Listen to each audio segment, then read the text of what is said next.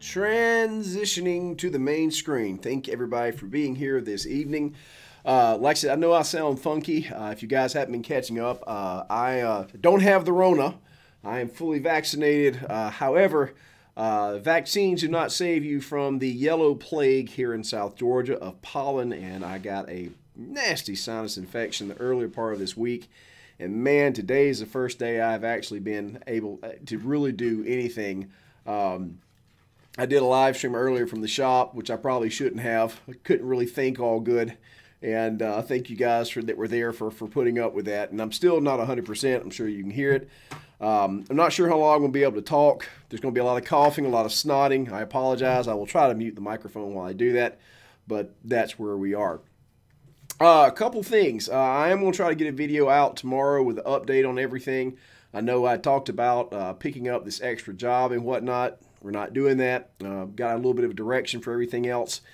And one of the big things I want to tell everybody, and I know, like I said, and actually we've got we got about 20 folks in here. Normally we have about 80 when I have something big scheduled, and I have absolutely gotten chewed out by a lot of people here in the past couple weeks about scheduling the live streams. And there's a bit of a problem here, and I really want to address this in the other video, but I know most of you guys are going to watch this anyway, so I'll explain it here. Going through the workday here has me everywhere. It is incredibly difficult to schedule anything in advance simply because depending on what I'm working on in the shop and where I have to be, it's really bad. And the prevalent thought has always been better not to schedule something and do something impromptu than to schedule something and not be there.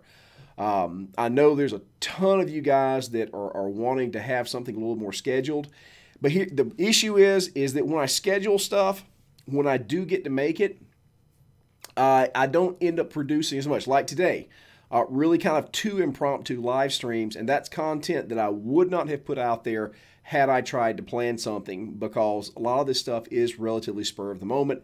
So I absolutely hear you guys. I'm working on it, and I'll see what I can do on that end. Again, this week has been kind of a cluster hump simply because I have been snotting and hacking. It's just not been a good week. But as we move into next week, hopefully I'm going to be a little bit better, and we're going to get some good stuff filmed. But I'll have another video out, a standard video out about that to let everybody know what's going on, especially those of you in the Patreon into things. So that's where we be. Getting into tonight's topic, today I was actually working in the shop making a few hammers. Like I said, for those of you that ordered hammers, every one of them got out the door day before yesterday, I believe, and I bought enough steel to go ahead and restock and resupply the website. So I've been trying to get myself out there and work on hammers.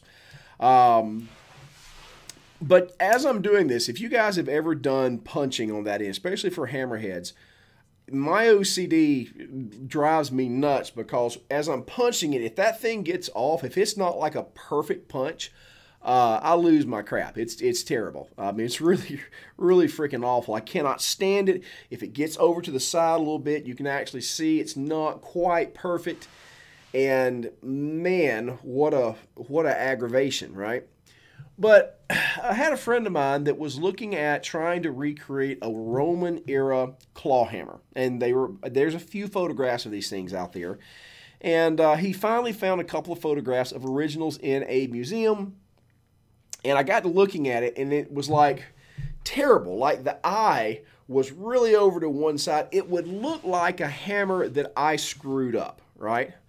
And I said, man, boy, must have been sucked whoever made that. But then I got to thinking, because one of the most famous finds out there of old blacksmith tools was something called the Mastemir find. And this was a Viking Age tool chest that was found intact with a really interesting lock mechanism, very advanced for the time, that was filled with a blacksmith's tools, like a bunch of them.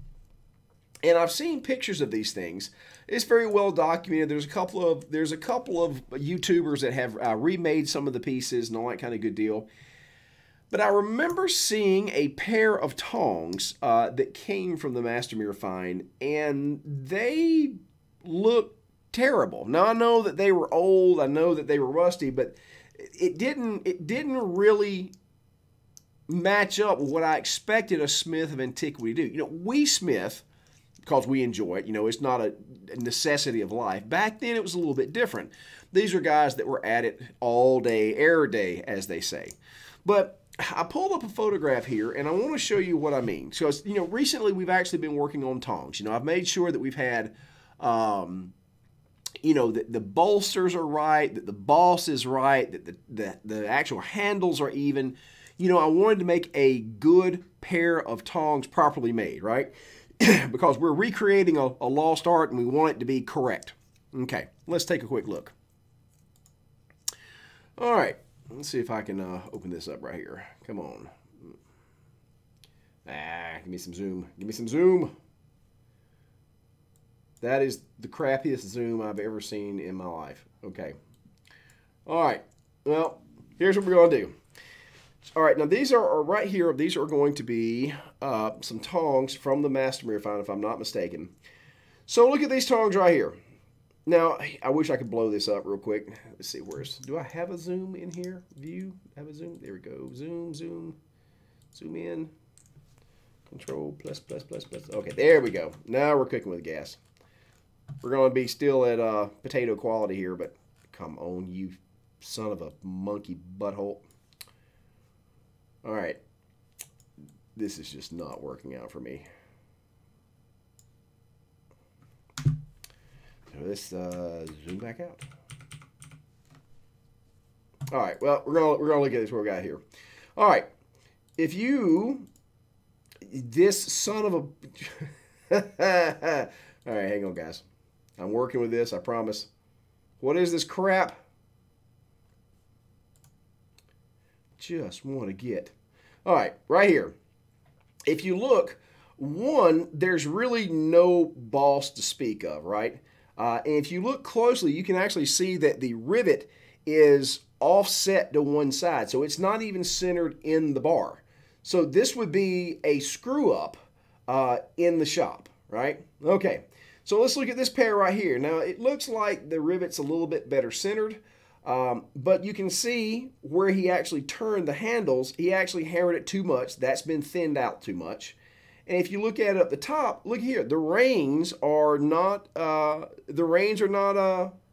even at all. They didn't take the time to clip them or make them even so that you could use rings. It's just not there. This hammer right here looks pretty good.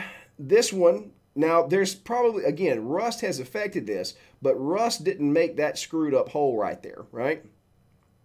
So this is arguably a toolbox from a professional smith of the time, and his tools are not something that I would say were good-looking tools in my shop. It would be something that I would, yeah, I think it's looking, we can't see anything. Why not? Why can't you see anything? No? Can't see anything? The hell? Oh, shit. Excuse me. That's when we turn this off. Okay. There we go. Sorry. Sorry. My bad. Like I said, I took the stupid pills today. There we go. Don't worry. There we go. I had it in studio mode, so when I switched it, it didn't move it. My bad. I try to keep it clean for YouTube, right? All right, so let's go over this one more time. This one right here. If you can see these tongs right here, you can see that rivet is actually set to the right. That's where I was talking about there. All right?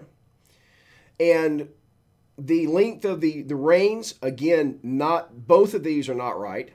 You can see right here on the back side of the boss, that's been thinned too much. That's not rust. That is actually, you know, that was actually an error in the forging. And so is the length of the jaws here.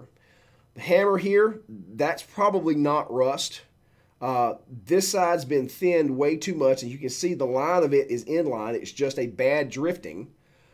So, again, these are the tools of a master smith at that time, and they suck. If they were in my shop, and if I went to another smith's shop and he was using tools like that, I do believe that I would say to myself, well, clearly something he screwed up and he uses in his shop, but it's something that wouldn't be on display because clearly that's, you know, that's incorrect. Well, here we are.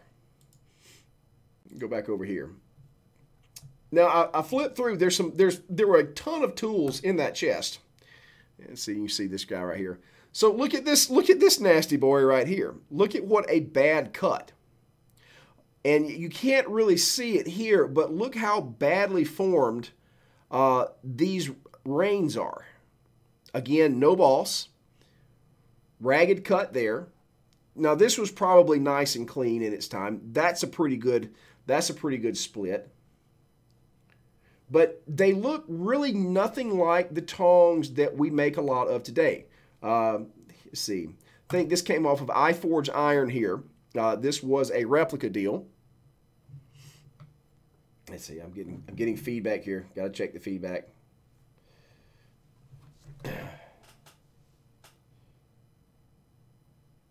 Uno momento.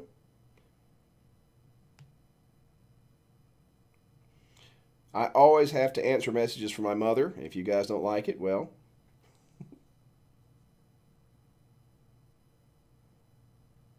There we go. But you can see here that, and this is another pair of tongs that was in the chest. Again, no boss to speak of, super simple. I mean, this is very well executed. The smith that did this, I mean, fitted very well. Everything matches up.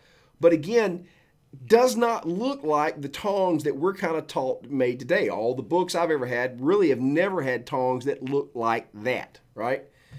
So that was something that really kind of got me thinking, because, you know, even when I'm teaching tongs and I'm teaching you guys stuff, you know, the sources that I'm drawing from are relatively recent. You know, the books I've seen from the late 1800s, you know, with that nice boss that's on there, all of this is relatively recently. And when you go back and you start looking at these old tools, they really don't look like anything that we make today. And I'm like, man, that's kind of freaking wild, you know? So let's just check out a few more. Let's go back here. Smoogles, that extra piece in the tongs, I think it was a locking mechanism. Actually, here's a picture of it right here. Yeah, that's exactly what it was. So you guys have seen my lock rings, right? I use rings across the tongs. Well, they actually had a bar hooked into this so that you apparently so that you could actually grab several different sizes. Now, get this. I love this. You see this pair of tongs. This is Russian tongs here, okay? So what it means is that they did not have sets of tongs that was designed for all the stock that they were using. That's because, as I said, that back in the day, you didn't get such a variety of different steels from the ironmongers. Those are the guys that actually made the iron and steel, right? You know, it came in 3 sizes, as I always enjoy saying, small, medium, and oh my God, right? So here you have a set of tongs that has what is essentially lock rings that allow you to lock it onto different size pieces of metal. All right, let's see what else we can find here. There should be all kind of good junk in here. There was a lot of reproductions. Let's see. Okay, Viking Age tools.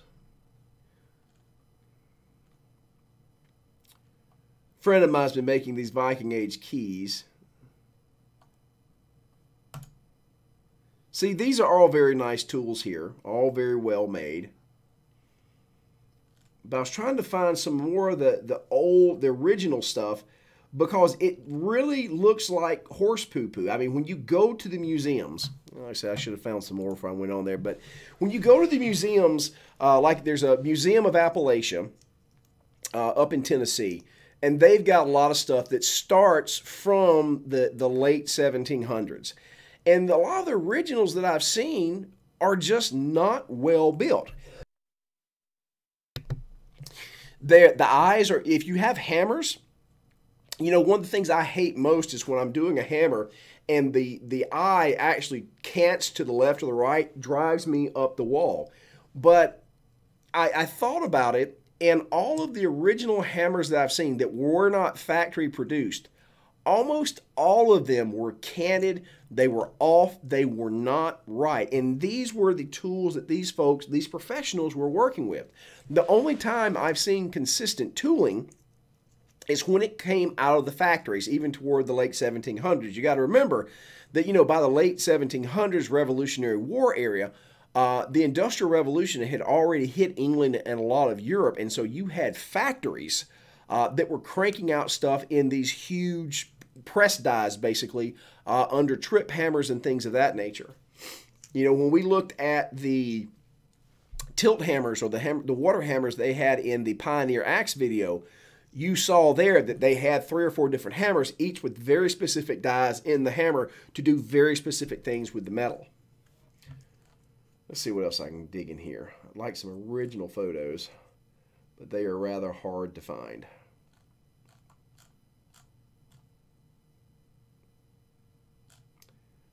Looking. Don't see crap. Okay, well, apparently it's very difficult to find good drawings on that. Anyway, here's something. Is that from Mastermere? I tell you what, I am about so done with Pinterest. To be, oh my God. All right. No, that's not it anyway. Anyway, so one of the things, guys, that if you ever get the chance to go, especially if you're in Europe, or because here in the States, we have a big issue with the fact that we only have about 250, 300 years of history, right? Any of what we call modern history, where we have artifacts that aren't stone tools, okay? You know, when you go to Europe, you know, if you don't know this, as an American, we freak out if we find something that's 100 years old, right? I mean, if we flip out, you know, whereas when you go to England, you know, if something's not 500 or 600 years old, you know, what's the freaking point, right? No, we flip out over stuff that's 100 years old. So we really, you know, there's kind of a hard start to where our modern archaeological stuff goes. So almost everything we have here was normally of some type of industrial manufacture. Now, of course, we've got a few pieces that were handmade by the local smithies, but you've got to remember that one of the prized trade items, even before the Revolution, was scalping knives, actual steel knives, and these were being stamped out in Sheffield, England, by the thousands. These were industrial-made items, so it's really hard to say that these knives from 1700s, you know, are hand-forged. Kind of, sort of, they are, but it was a lot more about stamping and grinding even at that point than it was custom forging out a sword or things of this nature. Remember, you had factories producing bladed and edged weaponry even in the time of Napoleon. You know, you're arming hundreds of thousands of troops. There was no quality. You needed a blade that would kill, and that's how it went. So when we start looking back at these more toward the medieval end of things before the Industrial Revolutions, I always expect the tooling to be to be well, because these people are living by it. But every example that I've seen, by far, unless it was like a presentation model, the tools that these people are using kind of suck. And they look like a beginner smith today. That's something that's always blown my mind, because, you know, in my shop, I've never sent a hammer out that wasn't evened up in there. You know, if one side was swollen to the side, it didn't look right, I didn't send it out. If I made a pair of tongs and the boss was kind of skewed to one side, you don't send it out. That's bad stuff. It still works, but it's not skilled work. However, standing in contrast to that, we have all this archaeological evidence of even smiths back to the Roman times using tools that I would turn my nose up at as a smith today. So there's this weird question of asking, you know, were the smiths of antiquity better than we were? Because that's one of the things we always like to imagine. You know, if there's some Viking age smith, you know, or there's some smith in a Viking village, you know, we really want to say, man, this is the, you know, the epitome of the craft. This is when the craft was the craft. But at the same time, a lot of the things they turned out were garbage. I mean, this wasn't somebody that went to university or went to be educated somewhere. This was literally the guy that learned from the guy that humps the goats and that happened to start working on the metal.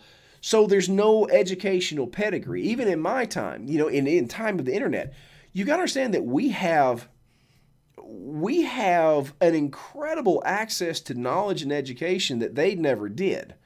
You know, it's one of those situations where you run into the fact that they made things that worked, but a lot of the things they probably didn't work well.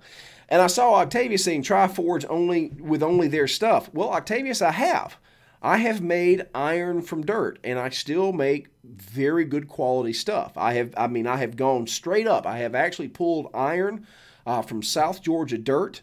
I have steeled it. In fact, that's one of the things that I've been thinking about filming here the next couple months is actually making steel, making iron and steel and making a hammer out of it, because I've done it before. And guess what?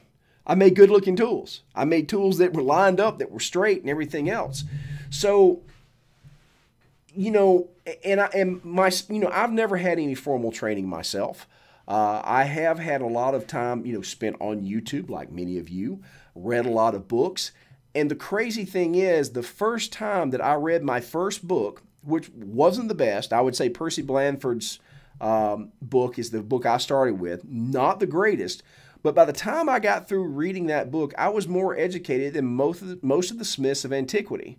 And you've got to understand that, you know, they were very clannish back in the day. When they had the blacksmithing guilds, the entire idea was to keep trade secrets. That's really where trade secrets started. That's why you've got the Masons and things of that nature.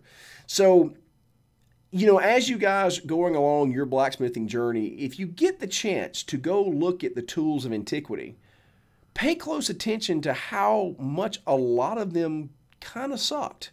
And understand that even though you get out there in the backyard and you make your pair of rebar tongs, the fact is those rebar tongs are most likely better than what most average smiths produced back in the day. And probably, man, you have no idea how much it hurts my soul to say this, probably a better quality of iron, even though it's rebar. It's always very healthy to go back and look into these pictures and these artifacts so that we can understand exactly where we've come from and where we stand. I was talking with one of my former students, Justin Bailey, a little bit earlier today, and of course with everything getting ready, hopefully we're going to open up the house here and start having classes. He came down for a class a couple years ago, and you know, by the time we got done for the weekend class, they were making good quality pieces. Better quality pieces than I see in a lot of the historical record. Now, of course, the historical record is skewed. There's only going to be, you know, so many pieces that got saved. But by and large, I'm always astounded at kind of how much the tooling sucked and how it is so far removed from what we do today. Anyway, well, guys, like I said, I wanted to get that in there real quick. Like I said, I'm starting to fade a little bit here, so I'm gonna skip the Q&A for this evening if you don't mind, till I get a little bit better. But like I said, guys, there's such a rich history in the blacksmithing, but yet even for those of us that are in this trade, you know, think about it. You know, as much as you love blacksmithing, have you ever actually put your real eyes on a blacksmithing artifact, like the real tooling? And I mean, you know, like I said, here in the States, it's 100 years old. It's great, right? But hey, you know, have you ever seen the old stuff, you know, medieval times? Take a look. It's worth a look. Oh, by the way, I want to say, Provo, I saw you come in, man. Provo is a tremendous supporter, tremendous supporter here at the channel. And actually, he got his book out there. And like I said, if you hadn't gotten my book, like I said, the table of contents is rather interesting. But I did receive my package. Provo has very graciously donated us some locomotive knuckle pins, I believe. They seem to be of, it's mystery steel, but it seems to be of high quality. And I believe one of the videos we're going to do here next week is going to be actually turning one of those into a punch. So we got some good stuff coming. I just wanted to make sure and tell him how much we appreciate it and that. Speaking of which, there's a lot of folks here in the chat tonight that you absolutely need to, if you have not think, there's a lot of Patreons here. All of this content, the vast majority of what you guys see is funded by these guys. They are the ones that support the channel. So, make sure, understand that this is not done. This is not done on vapors and goodwill. I have a they're great to actually hang loose. So, yeah, thank you guys very, very much.